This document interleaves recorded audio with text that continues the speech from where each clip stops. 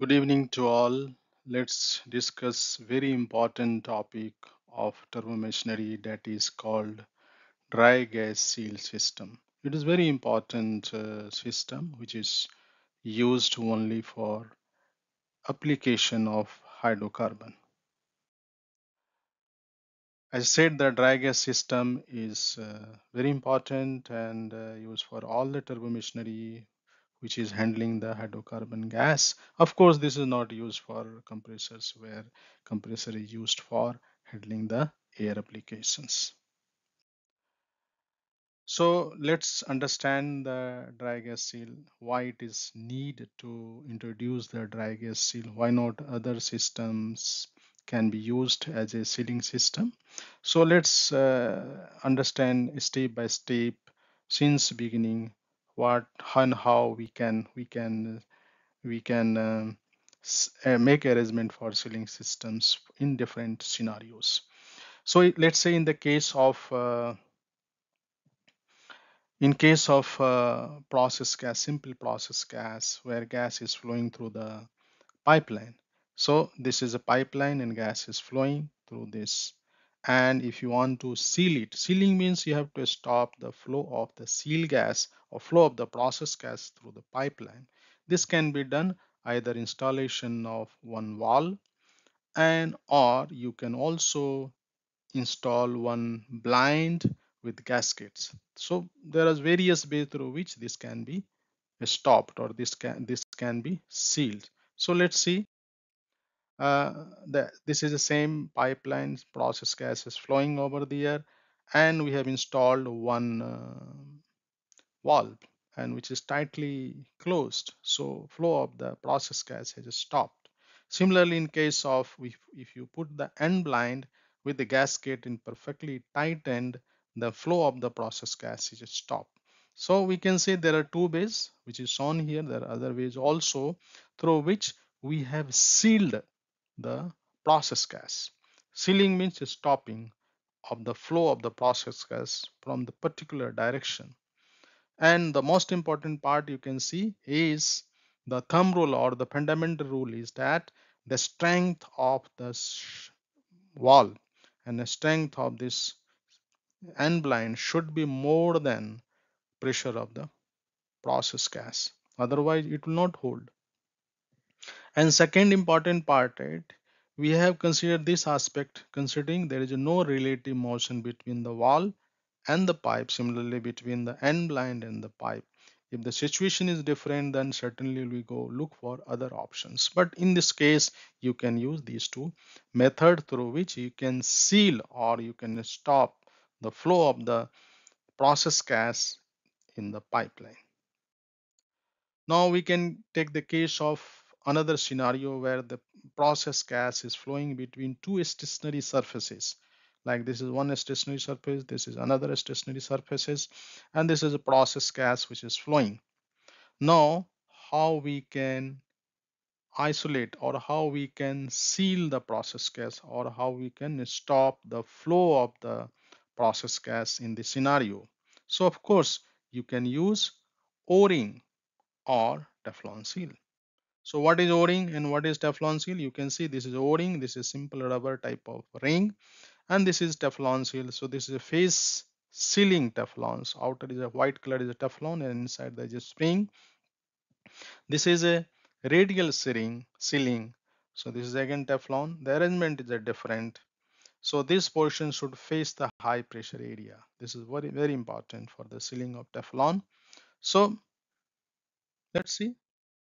So if you install one, let's say O-ring over there, of course, and it is tightly fit, then flow of the process gas is stopped. That means sealing is done. Again, the most important rule is the strength of O-ring must should be more than pressure of the process gas. Otherwise, again, it will not hold. And as you say, there is again no relative motion between O-ring and these two surfaces.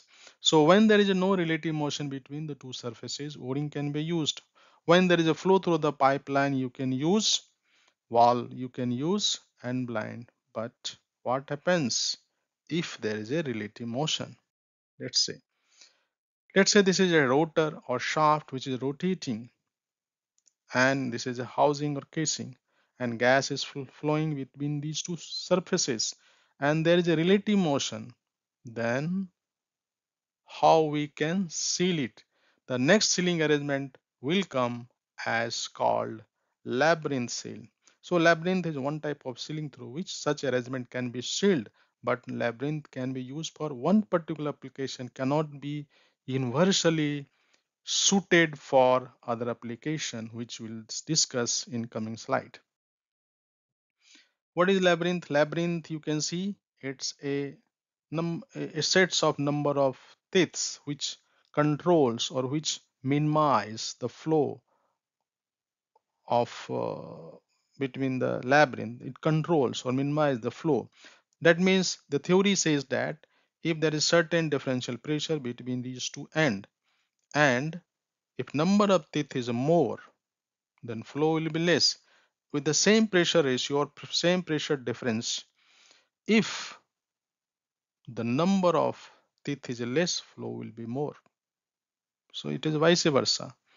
So you can, this is a straight type labyrinth where this teeth is fixed on the rotating shaft, and other counterpart is straight or flat.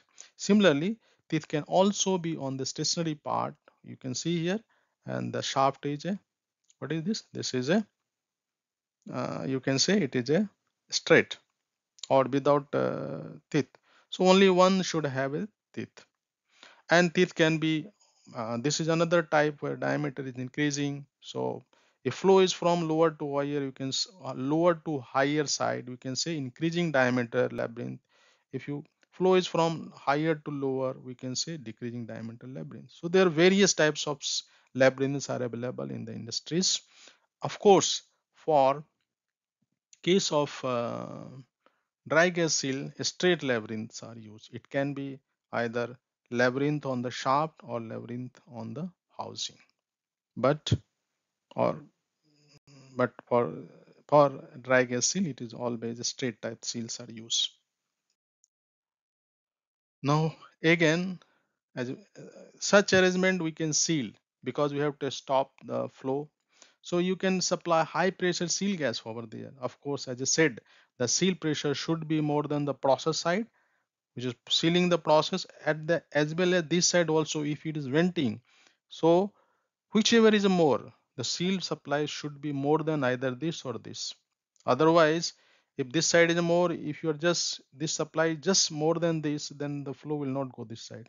So this is the thumb rule. The seal supply pressure should be more than process side as well as the vent side. Both needs to be considered. Sometimes the vent pressure is more than in low compressor side because of low pressure compressor application, where you have to consider this side as a criteria through which you have to supply more pressure than this. Sometimes if this is more, then you have to consider this as a criteria to supply more pressure considering this. So whichever is a higher, accordingly you have to supply seal gas pressure which is more than these two. So this is arrangement through which we can seal the process gas. But what happens to this? Where it is going? We'll see next. And there is another photo. You can see this is a seal supply which is sealing on the process side, and then this is a going to bearing housing or vent. So of course, as I said, this is a relative motion, and this is the where all rotating machines have such arrangements. So this is very important to understand the sealing of such arrangement. Now the labyrinth is used for expander and compressor machine. You can see this expander EXP, this is compressor. This is a process side, this is a process side, but this is a seal gas supply. So two branch seal gas partially going this side, process side, which is sealing, and then rest is coming here. Similarly on compressor side, seal gas is coming this side and seal gas is coming. These two vent or drain, you can coming together with the, this is called the oil reservoir. So both are connected. So oil reservoir is pressurized, bearing housing is also pressurized, and whatever is a seal vent which is coming here is again come return back to the compressor suction with diameter. So in this scenario, there is no wastage of energy, no loss of energy, no loss of seal system. and system is pressurized. So we can say this is acceptable even though the machine is used for hydrocarbon application, and this is successfully running all over the world. There is no problem at all. So pure labyrinth, you can say only labyrinth is one system through which can be used for expander compressor machines without any other support system. But whether only labyrinth can be used for other application, let's see, maybe in case of IG compressor, integrally geared compressor, may not. So let's try to understand this scenario.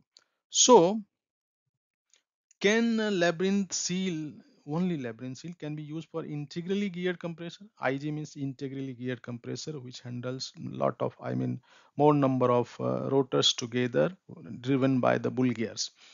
But as I said in the previous case in expander compressor arrangement, where the bearing housing and the oil tank both are pressurized, but in case of IG compressor, gearbox is not designed to withstand that high pressure system, and so we cannot use or cannot vent, the vent side of this labyrinth gas into bearing housing. Then where you have to send? You have to send to flare. So there is a loss of energy, loss of waste. So even though let's say that we are venting some portion of labyrinth to flare, and let's explore whether it is feasible or not, whether it is only labyrinth is feasible for IG compressor. Let's see. So we have made such arrangement like seal gas is sealing here and sealing the process gas, and remaining we are venting to the flare. Flare, of course, it is a connection of all the waste of the plant leakages, and which is going to common location where it is burning. We cannot leave all the hazardous gas to atmosphere, that needs to be burnt before sending to atmosphere. So but the situation becomes more difficult. Let's say I'm giving one example. Let's say the process pressure, that is compressor side pressure, is 20 bar. Then let's say seal supply difference should be, let's say, 0.1 bar more than this. So what should be the seal pressure? That is 20.1 bar, and the flare pressure is 0. Let's say 0.5 bar. Then what is difference between these two? Difference between these two is only 0.1 bar, but difference between these two is 20.1 minus 0.5, which is 19.6. So this much differential pressure acts between the threads or between the labyrinth. As I said, if the dp is a more, even though number of teeth is the same, flow will be more. So in case of thousands and thousands of normal meter cube per hour, flow will be venting to the flare, which is waste of energy, no recovery, and so not acceptable. So no one can accept such arrangement of sealing system. So we can confirm that because of huge losses or venting to the flare, lot of energies are wasted. Only labyrinth cannot be used for integrally geared compressor, and this is how now dry gas seal system comes in picture to minimize this area only. I will show you next slide. The dry gas seal system will come here and it will minimize the losses where it is a lot of losses here. So this will take care the dry gas seal, and this is how dry gas seal system comes in industries.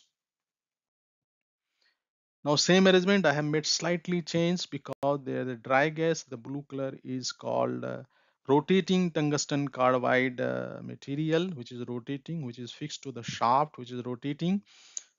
And this is a stationary carbon ring which is attached to the housing, so it is a fixed uh, stationary, and between these two faces there is a only 3 to 5 micron gap, very small gap, and because of very small gap, the flow through this, even though very high differential pressure exists between up inlet and outlet, the flow is even very less or in a less than 1% of total flow of seal gas here, very less. So considering the previous case, we are venting lot of gas now. No, lot of gas if you use only labyrinth. But labyrinth plus dry gas, it becomes we are controlling or you are minimizing the loss through which. So I have slightly changed the now this is seal gas supply, which is sealing the process, and this pressure, even though differential is very high across the labyrinth or across the dry gas, the flow is very less than 1% of total flow. So there is small amount is venting, which is acceptable. And so we can say there is no much losses, minimum losses, no wastage much. So this is widely acceptable. So dry gas seal is widely used for IG compressors worldwide. This is the reason. Hope you understood why dry gas seal is used, why cannot use labyrinth. This is the main topic or main things why dry gas seal has come into picture. There's another photo I made, just impeller attached to the same photo, same arrangement. It is sealing. This is impeller which attached to rotor, and this is venting. You can think there is some leakage here. Of course, we have not shown there is one backup arrangement which is called separation seals, which is another floating carbon ring seal, so through which it is sealing. But our main intention of the discussion was why why dry gas seal is used. So this is the dry gas seal arrangement, and I hope you have understood, because to take care of the losses which was earlier coming through the labyrinth, and the moment you installed dry gas seal, the losses is minimized, and that is why this is widely used across the globes. So I'm sure you have understood why this is required, why dry gas seal is required, and how in the let me summarize this thing. Initially we explained you about the sealing of the piping, which can be done the valve or end blind. Then we have also this some flow process flow between the two surfaces which are stationary, can be used o-ring or teflon seal. But one part is rotating, like shaft is rotating and housing is stationary. In that case, as a special case like turbo expander compressor system, you can use only labyrinth, because the bearing housing and oil system both are pressurized. It is designed, and so there is no wastage of energy. So only labyrinth can be used in hydrocarbon application for expander compressor system. However, in case of IG compressor, since the gearbox is not designed to withstand that high much pressure, so the other side of the ceiling has to be vented to a flare, which is very costly, because in particular case when the delta differential pressure between the supply and vent or flare pressure is high, particularly high compressor, high pressure compressor application, in that case losses are huge, and so no one can accept such loss, because the loss of energy, loss of waste of gases. And so, to take care of that losses, labyrinth and dry gas seal is used, which is taking care of or minimizing the losses between, because it is designed in such a way that even though there is a high delta P, the losses or leakages between the phases is less than 1% of total flow, which is very less. Only less this amount is venting to flare, which is acceptable worldwide. And so dry gas seal is very useful applications. I hope so you understood and enjoys this session. Thank you. Thank you for watching.